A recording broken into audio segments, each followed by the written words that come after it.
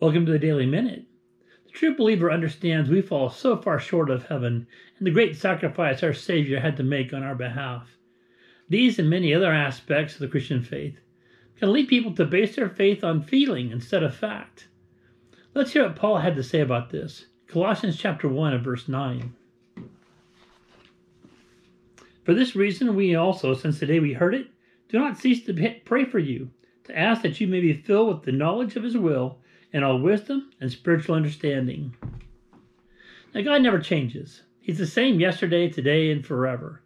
The God who died on the cross to save us from our sins is the same one who wrote the wisdom literature of Proverbs. If we are going to grow to be more like our Savior, more like the God who redeemed us, we need to grow in wisdom.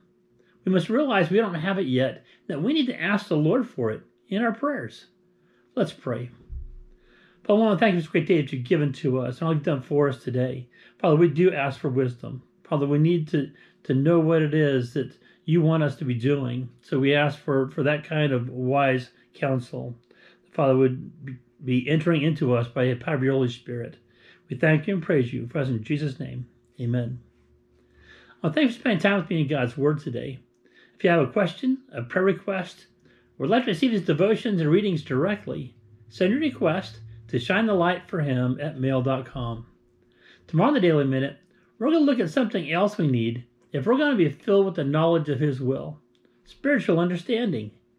Thank you, and may God bless you. We'll see you tomorrow.